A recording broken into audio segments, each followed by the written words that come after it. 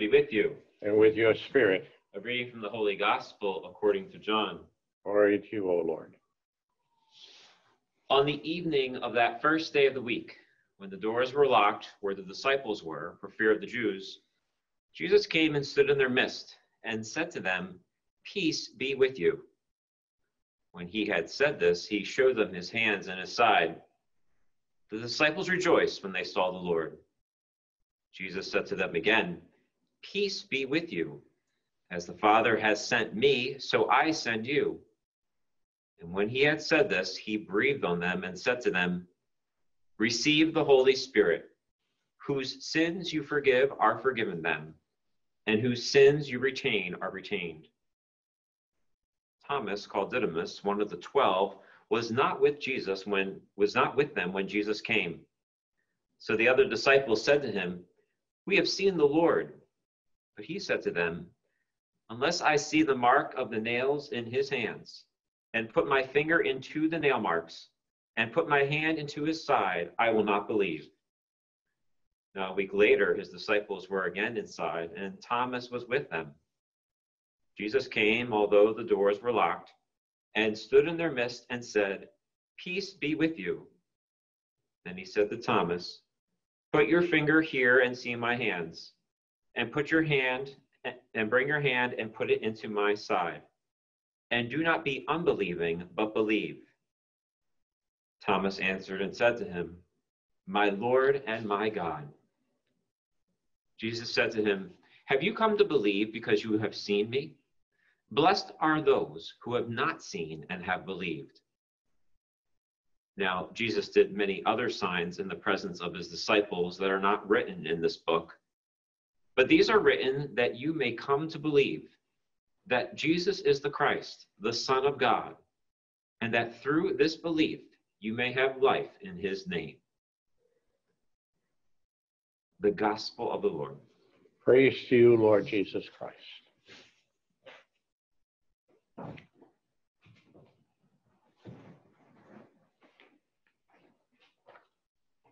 John's Gospel, which is the last of the Gospels written, at least that we have recognized, is unique in its presentation in the sense that John is not so much detailing the events from Jesus' life as he is explaining the meaning of Jesus' life and its impact on the world at large. And one of the places that I think you can go to find the best of what I would consider to be that presentation or that explanation is actually in the Last Supper. As we know, John's Gospel does not record the institution of the Eucharist as the other synoptics do, but has two critical events. One, the washing of the feet of the disciples, that sense of service as the essential ministry of Jesus.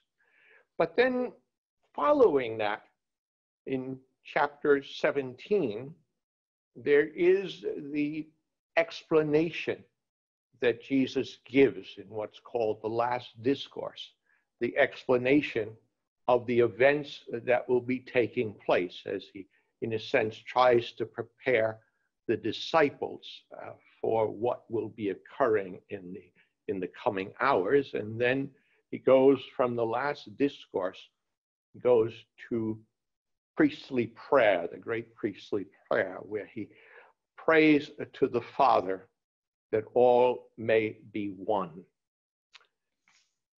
I think that when you look at John's Gospel, 17 is the best way to understand this particular selection of the Gospel that's presented to us on the second Sunday of Easter.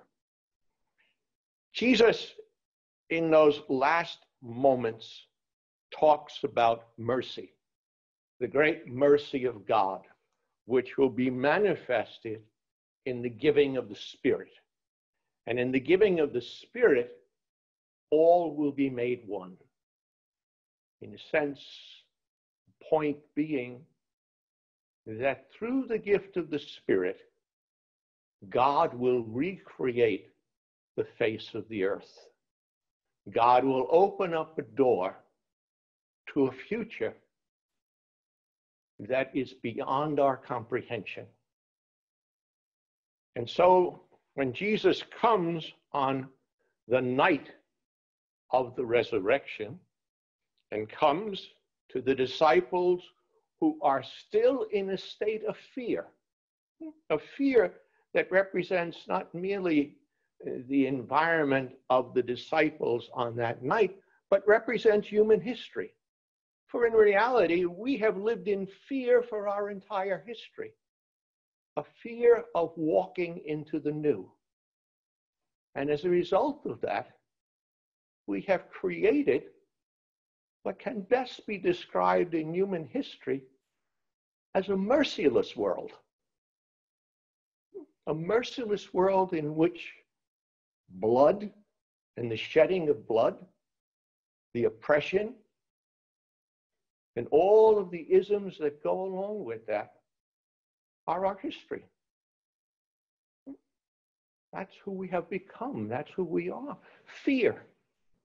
A fear of walking into God's new day. And so Jesus comes in the midst of them, and the first thing he does is he greets them.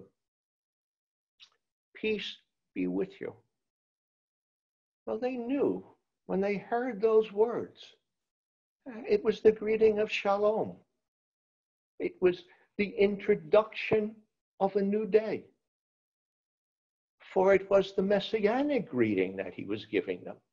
It isn't just, hello, how are you? It's nice to be with you here. It was the messianic greeting. His way of announcing that God's new day had emerged and that they need not be fearful. And then he breathes on them and says, receive the Holy Spirit. Come into God's life. For the new day, the new moment in history, the new opportunity is the opportunity of living together in God. That takes away the fear.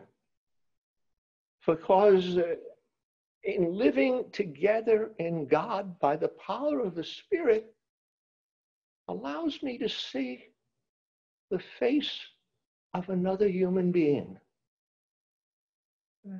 And it allows me to engage in the mercy of God, which has been shown me, and I now can show to another.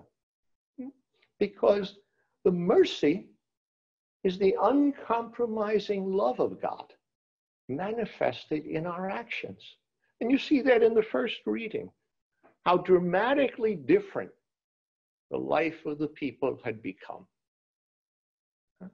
Some say it's an idealism. I say it's the new day. It's the invitation. It's the challenge that God lays before us by saying, be one in me. Be part of my life. And then live that. Live that reality. The reality of our oneness in God by the power of the Spirit. Certainly, in this moment in time, as we are living through these unprecedented days, this pandemic and everything, we're seeing, strangely enough, and hopefully, we're seeing manifestations of that. We're seeing that in those who work in the medical field. No distinctions.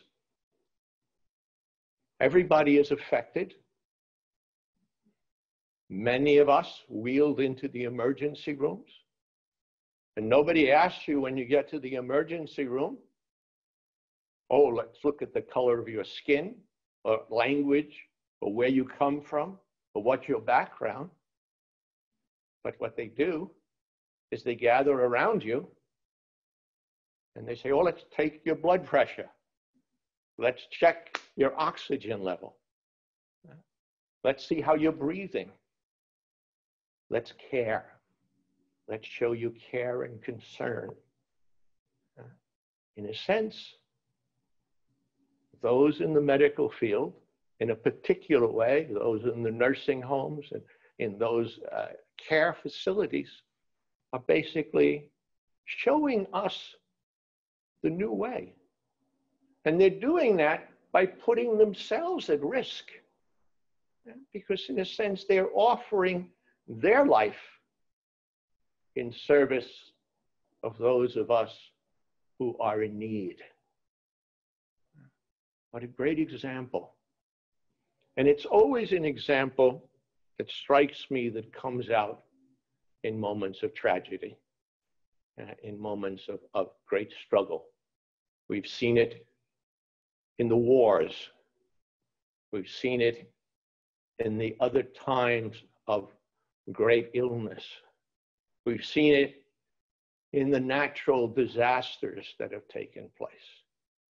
It seems that in those moments, the Spirit takes over, and the Spirit strengthens and guides us and gives us the courage to go beyond the normal and to live the extraordinary, which is literally to live in God, by God, and for God.